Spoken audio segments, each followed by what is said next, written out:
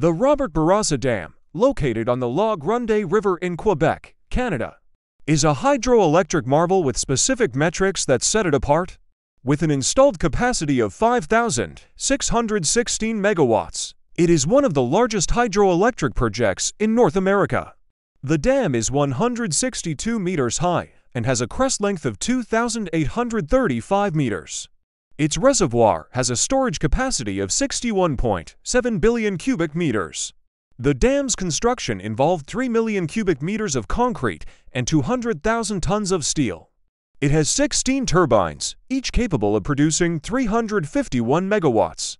The dam's annual energy output is around 27,000 gigawatt-hours, contributing significantly to Quebec's GDP. However, it has led to the flooding of 2,835 square kilometers of forest, affecting 20,000 people directly. Don't forget to subscribe to Chronicles of Fames for more such insightful videos.